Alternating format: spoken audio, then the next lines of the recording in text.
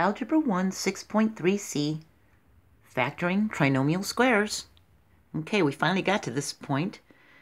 We know we have a trinomial square if it's the square of a binomial. We learned that in the last couple videos, didn't we? And to factor trinomial squares, we can use this template, this formula.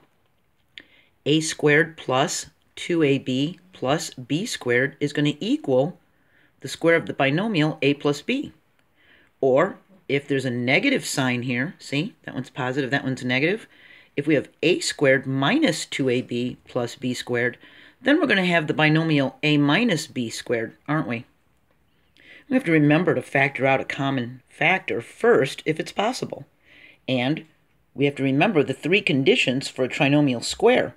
Two terms must be squares. The first and last terms are positive.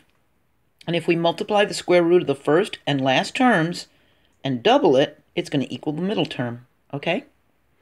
So let's try doing this. Let's factor a trinomial square and take a look at a squared plus 6a plus 9, and we can see there's no common factor between them. 6 factors out to a 2 and a 3, and 9 factors out to a 3 and a 3, but there's no 3 in this a squared, so there's no common factor. So we just get going on the factoring then. And remember, if there's a positive sign here for the middle term, then there's going to be a positive sign when we're done for our binomial square, okay? So a squared is a times a, right?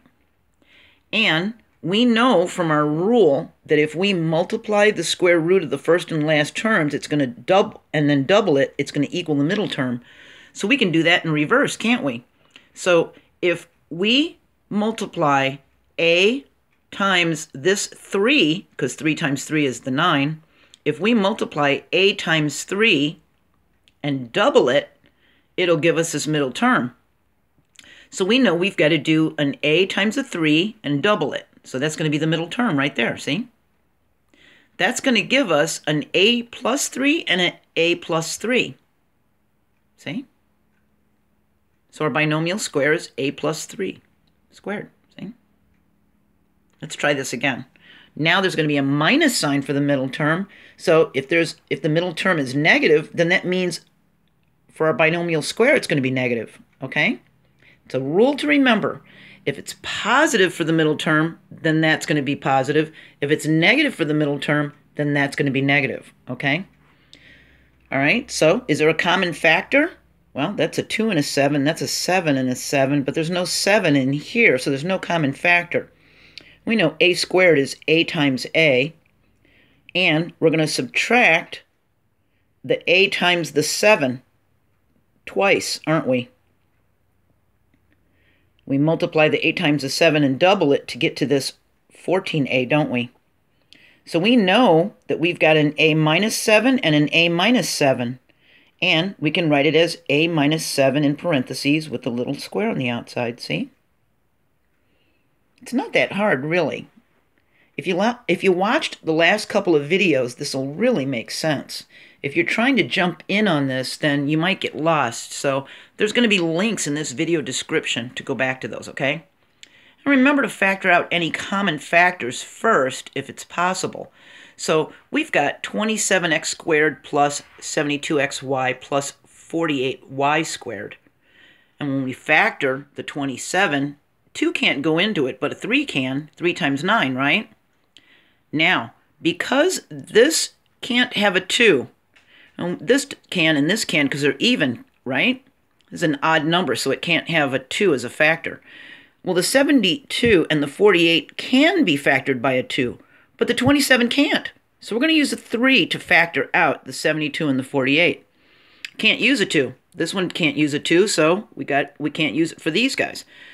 So 72 divided by 3 is 24. So we know a 3 and a 24 would be factors for a 72. And because we're using 3, we're going to do 48 divided by 3, and that gets us a 16. So we know we can use 3 and 16 as the factors for the 48. And what's the greatest common factor between them? 3. So we're going to factor out the 3. So we've already got our numbers right here. See that? 9, 24, and 16. So we've got 3 on the outside of the parentheses because it's factored out. And just remember, you ask yourself, what number can we factor out to make squares? And this is a square, and that's a square, isn't it? Because you want to make like a 9, a 16, a 25, and so on. So now we've got 3 on the outside of the parentheses, and we've got 9x squared plus 24xy plus 16y squared. Okay? And the 3 has been factored out. Well, now we need to unsquare these, don't we? So that would be 3x times 3x to get us this 9x squared, wouldn't it be? And this would be 4y times 4y to get us this 16y squared. And to get us this 24xy, if we multiply a 3x by a 4y and double it, it'll give us that 24xy, won't it?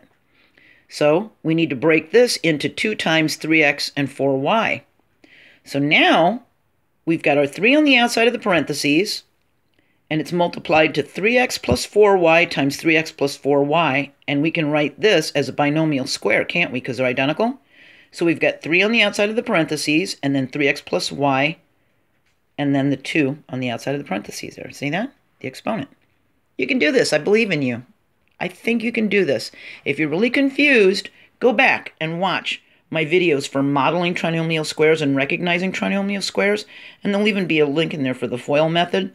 Our next video is going to be 6.4a, and we're going to be factoring x squared plus bx plus c. All right? Moving on. Next unit. I hope you're doing okay. I'll see you next video. Keep trying. Bye.